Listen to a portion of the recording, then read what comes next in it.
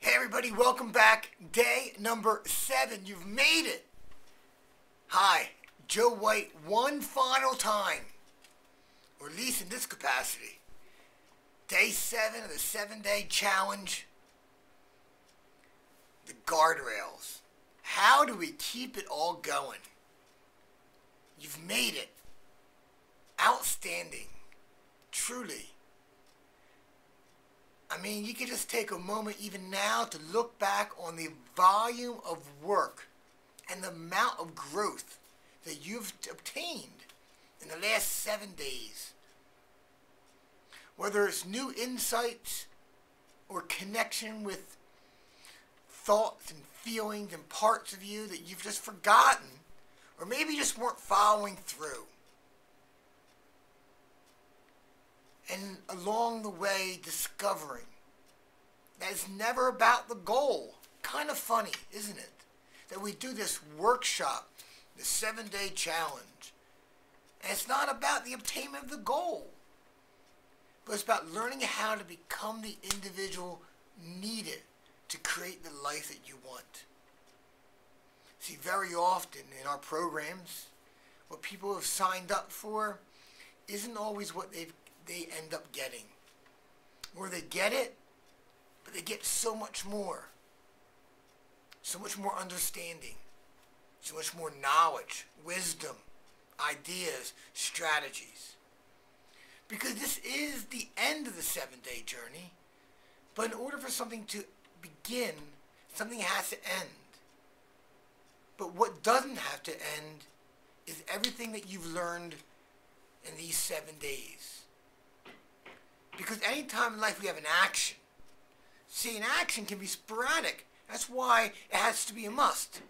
Because somebody who should lose weight will go to the gym once in a while. If it's a must, you'll go running when it's 10 degrees and it's freezing. But if that's your commitment, you do it. But to do an action long enough, it becomes a habit. And we develop bad habits the same way that we develop good habits. But if we keep doing it long enough, it becomes part of our identity.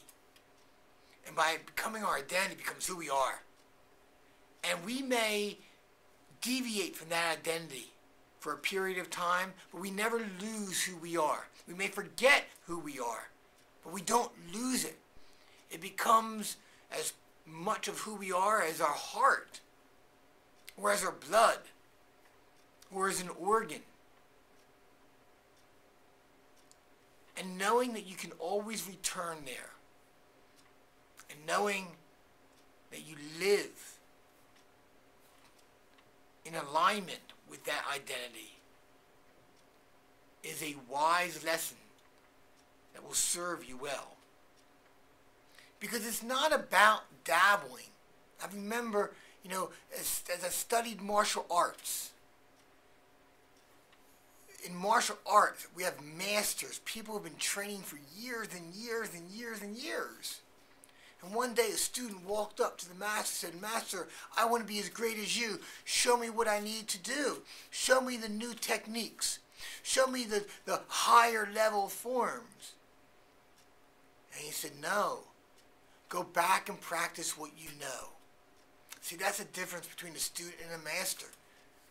A master practices what they know. A student always wants to learn something new. It's exciting to learn something new.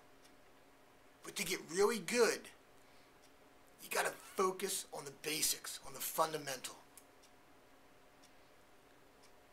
And that's how you continue. Because yesterday we created a roadmap of where you want to go. And today is about putting those guardrails up. Because yes, you're going to end up sometimes going side to side, but we want to keep you going forward as much as you can. And when I coach my clients, this is where I came up with this concept of guardrails. I start with guardrails here.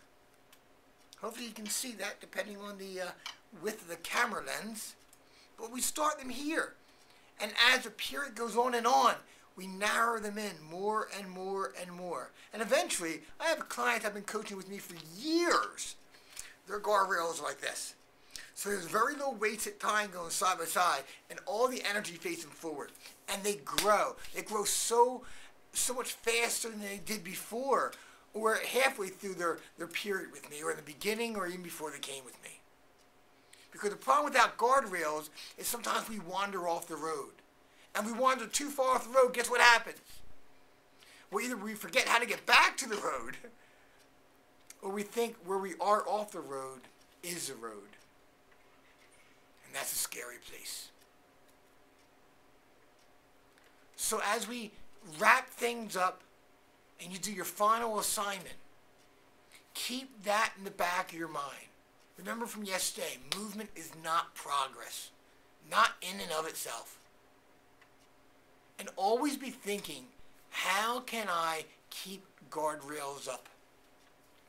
I remember when I first started getting into personal development, I went to my first seminar, then went to my second seminar, and then went to the third seminar, and halfway or towards 3/4 of the way through, they sold the big seminar package, and it was like $11,000.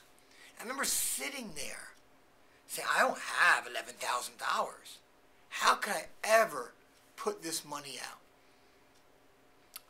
And there was a voice inside of me that said, every time you took an opportunity, a risk in an area of serving you and serving others, an area or an opportunity to grow, it always has served you. It has always paid off. And that's true. Or I wouldn't be here today. And I also knew if I paid $11,000 and all the money it takes to get to the seminars and food and lodging, that I would have to be congruent with the identity I created for who I am. I would have to not only go to them and work my tail off at them, but also get a return on my investment. So with uncertainty, but in my heart, I signed up. And I look back, and that was 11, 12 years ago, somewhere in that neighborhood. That was one of the biggest decisions, the best choices I ever made. Because I don't think I would be here today. I had the desire, I had the ability, but you know what? I would just gotten distracted. I wouldn't had to work on myself so much and learn so much and use so much. See, there's one thing about building the muscle. Then you got to use it. And use it in ways that to design and create the things and you want in your life. Whether it's something which is tangible, like growing your business, or something intangible, like having emotional balance or developing a deep, meaningful relationship with the soulmate. I was forced to. Through my own rules, they were my guardrails. And once I got that, I went to more seminars, I read more books, put myself out there more and more and more. And a few days ago, I talked about my leadership team. That's guardrails. It's all about guardrails.